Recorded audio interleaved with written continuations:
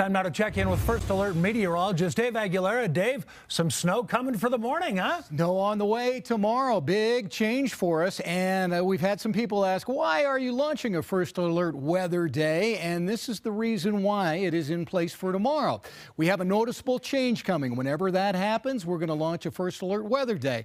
It will have an effect on our commuting, both in the morning and the afternoon. And tomorrow, we're expecting 2 to 6 inches in the metro area. Now, whether we get an inch of snow out of a storm or a foot of snow out of a storm, we're going to launch a First Alert weather day to let you know we've got a change coming. And as we've all seen, even an inch of snow on the morning commute or the afternoon commute could cause problems. So here we go with our First Alert weather day. Right now we've got increasing clouds around. There's a little bit of light snow out near Meeker out here.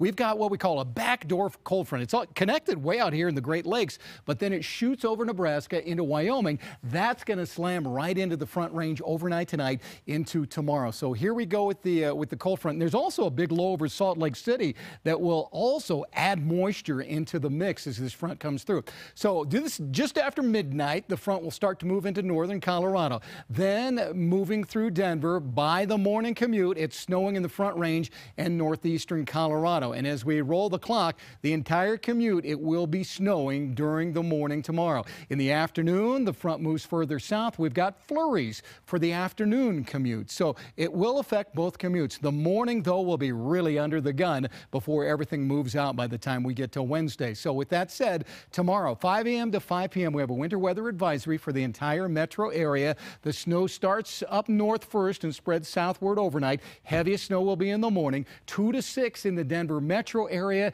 If you're in the foothills out here, above 6,000 feet, about 4 to 8 inches of snow in some of those areas, and also south of Castle Rock towards Monument Hill. We'll have lighter amounts the further east you go, and 4 to 8 inches of snow down there in the Wet Mountains and the Sangre de Cristos. That snow will arrive later in the day for you down there. And other areas, although you don't have a warning going on or advisory, will have light snow here and there over most areas of Colorado tomorrow with this moisture coming through.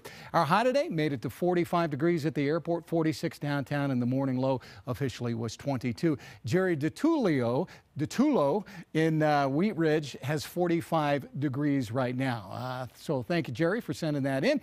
Low temperatures tonight will be in the single digits and teens in the mountains, teens and 20s out across the eastern plains, and across the state tomorrow we are looking at 20s and 30s wherever you go. Everybody going to cool down with this. So snow late tonight in the metro area, about an inch by about 5 o'clock in the morning, and then during the morning rush hour another 2 to 5, adding up to the 2 to 6 that we're looking for tomorrow, and we do not make it above freezing tomorrow. It will lighten up in the afternoon somewhat. On Wednesday, 39 with clearing skies, and Thursday there's another chance of a few snow showers coming through. That could be an alert day, and then by the time we get to Friday and the weekend, we clear it out, and the 50s come back full force on Saturday and Sunday. All right, Dave, thanks for the heads up. Well, the Avs back on the ice